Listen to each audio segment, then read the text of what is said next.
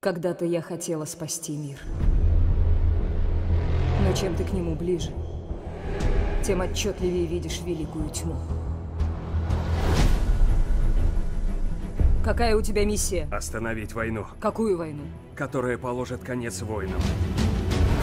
Я не могу оставаться в стороне, пока погибают невинные. Будь осторожна, Диана. Кто эта женщина? Она мой секретарь, сэр. Она очень хороший секретарь. Защищать мир — наша священная миссия. Этим я собираюсь заняться.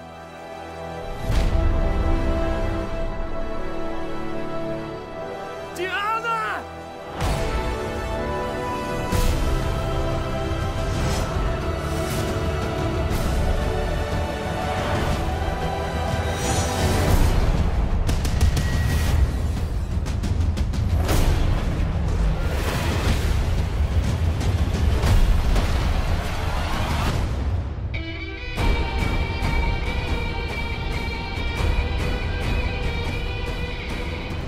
Как женщина может в этом сражаться? Сражаться? Мы используем наши принципы, хотя в целом я была бы не против врезать кому-нибудь при случае. Hey YouTubers, happy 2017. So new Wonder Woman footage just hyping up the Godkiller sword, some of the action of the film. So I'm going to explain like what that is because it's a really cool weapon. There is a new round of the Flash Ring giveaway too. All you have to do to enter is be a subscriber, leave a comment on this video. Be sure to click that bell to enable alerts so you don't miss anything. Most of this is just hyping up like the crazy action of the film. Most international trailers, whichever country they're dropping them in or whichever language they're in, tend to hype the action just because you don't need to speak a foreign language to understand Wonder Woman stealing the Godkiller sword or punching someone in the face or just spinning all over the screen kicking so much ass. So thankfully we get some new footage, but this is cut out of order. Like you see Wonder Woman watching Steve Trevor's plane crash at the beginning, but then it jumps all the way to the German soldiers rushing the Amazons on the beach, which seems like it happens much later in the film. The only reason for the Germans, the Kaiser, this is World War I, so we're talking about the Kaiser here, to want Themyscira is because of some resource that the Amazons might have.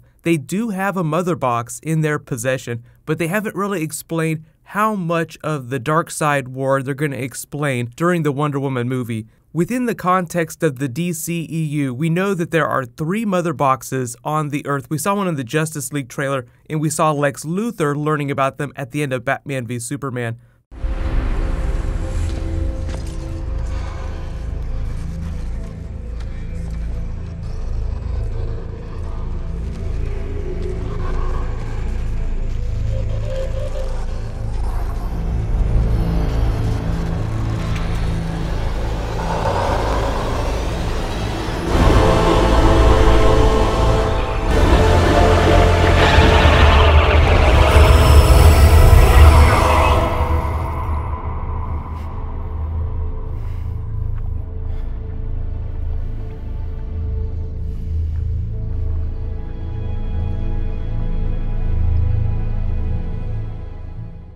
That thing that Lex Luthor's getting all that information from is supposed to be Steppenwolf, or at least like the Kryptonian computer's Etch-a-Sketch version of Steppenwolf. So this is really like the Kryptonian ship speaking to him. This isn't actually Steppenwolf speaking to him. He's learning based on the Kryptonian database about Darkseid and all these other galactic threats. So that kind of informs his character a little bit, but they cut that out of the main movie that everybody saw in theaters. It's in the Ultimate Edition though, so we'll circle back around to that because that explains why Lex Luthor was being so crazy in the Batman v Superman movie. But aside from like the brief explainer that Zack Snyder gave us a long time ago about the Earth's history with Darkseid, we don't really know how that's going to carry forward into the other spin-off films. Presumably, we'll see another mother box show up during the Aquaman movie because there are a couple other ancient races of people, including the Amazons and the Atlanteans, that would have been around for the first big fight with Darkseid. So it's not like the German troops want to take Themyscira just because they need a new vacation spot. There's got to be some sort of resource that's going to help them conquer the world. In Legend of a Mother Box would just be one of those things. But that's, Danny Huston is like the big villain of the film, so whatever the reason for them attacking, it would flow from him. But it seems like it's happening after all these other weapon tests that happen later in the trailer. Like we slowly see the Germans experimenting with poison gas. That's really kind of like mustard gas. That was like the real big chemical weapon of World War I. It would like completely scar people's faces. It was really bad even for people wearing gas masks. So that's just what they're implying here. And I know a lot of people are wondering who this person is here because people are like, is Ares in the film? He's like Wonder Woman's biggest villain. I don't know that Danny Huston is playing Ares in disguise. He could totally be Ares, but it seems like he's just a really evil German officer right now. This looks like it's Dr. Poison, just because Dr. Poison is a big Wonder Woman villain. Her family has a long history of fighting against the Amazons in the comics, so she has a big grudge against them. So you kind of get the idea, just, from these trailers, that the Amazons don't want to have anything to do with the outside world. Like Hippolyta, standing next to Wonder Woman here, doesn't want to have anything to do with Steve Trevor. Wonder Woman herself, and I'll explain the Godkiller sword in a second, because there's like a really badass quote from Athena on it. Wonder Woman herself has to defy orders because it actually kind of flows from the quote on the sword here. You can't really read it in these trailers, but it's actually a quote they borrow from Joseph Campbell, and it's from Mysteries of the Feminine Divine, and it reads, "Life is killing life all the time, and so the goddess kills herself in the sacrifice of her own animal." So the goddess it's referring to is Athena. Athena's animal form is like a deer or a stag. So it's sort of a lament that as you kill other people, you're also killing yourself a little bit. So it's like the tragedy of war, which flows a lot from what's happening with World War I. So they're trying to get really meta with the war theme of the film. Wonder Woman is a warrior. She's like one of the biggest warriors in the Justice League. Even though everybody's a badass in the Justice League,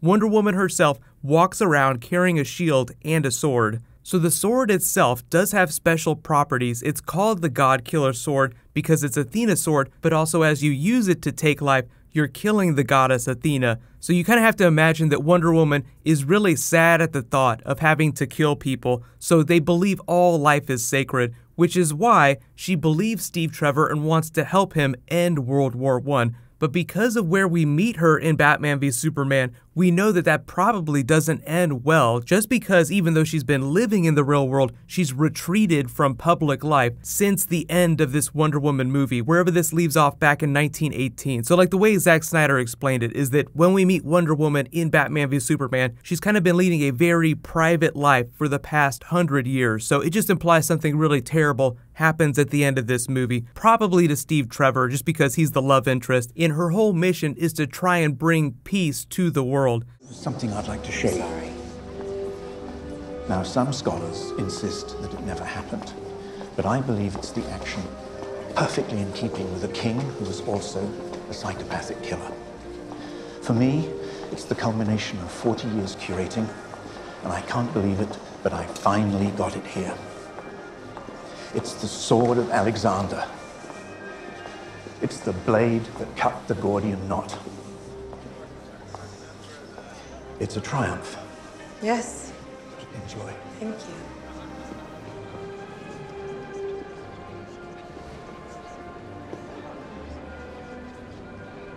It's a fake. The real one was sold in '98 on the black market. Now it hangs Over the bed of the Sultan of Hajar.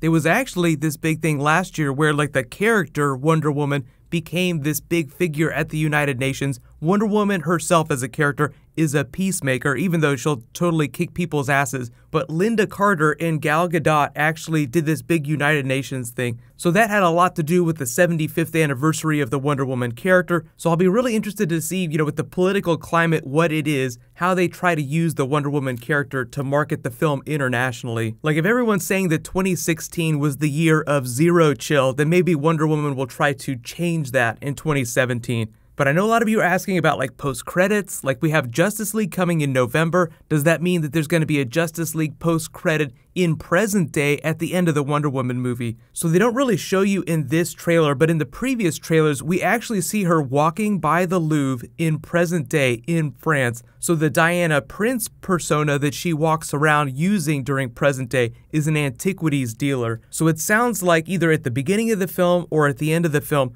there's a remembrance of things that happened and then they flash back, but either way, the film does take place during present day and then back during the past. Most of the film is back during the past here, during this World War I period. So what's going to happen later tonight is they just confirm that Doctor Strange is going to be an important part of Thor Ragnarok. Now, we knew he was going to be somewhere in there, but I'll do a video explaining what's going on with that. It's going to be a lot of fun. Benedict Cumberbatch, Chris Hemsworth, and Mark Ruffalo. The Hulk, Doctor Strange, and Thor teaming up. It's going to be awesome. So I will say congratulations to this week's Flash Reading giveaway winner, Luis Diaz. Please private message me on the back end of my channel so I can get your contact details. There is a new round that started in this video, so I'll just announce the winner the next time I post a DC video, which will probably be The Flash. That should be Wednesday morning. While you guys wait for that to post, you can click here for my 2017 hype trailer for like all the big stuff that's coming, and you can click here to learn why everyone's freaking out about the Batman movie. Thank you so much for watching, everybody. Let's high five. I'll see you guys tonight.